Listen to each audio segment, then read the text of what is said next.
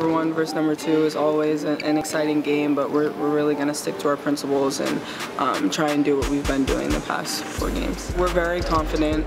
We've worked on a lot of things, and I think we're very confident, but we're not looking past anyone.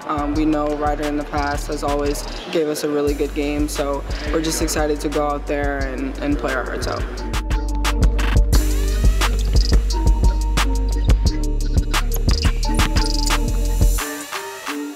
Stella Johnson, she's definitely going to be the key to our success by being able to stop her. There's no reason not to be confident. Like, we're 4-0 now, doing great in conference play, offensively and defensively. Just being able to follow our principles, I think we'll easily come out with a W.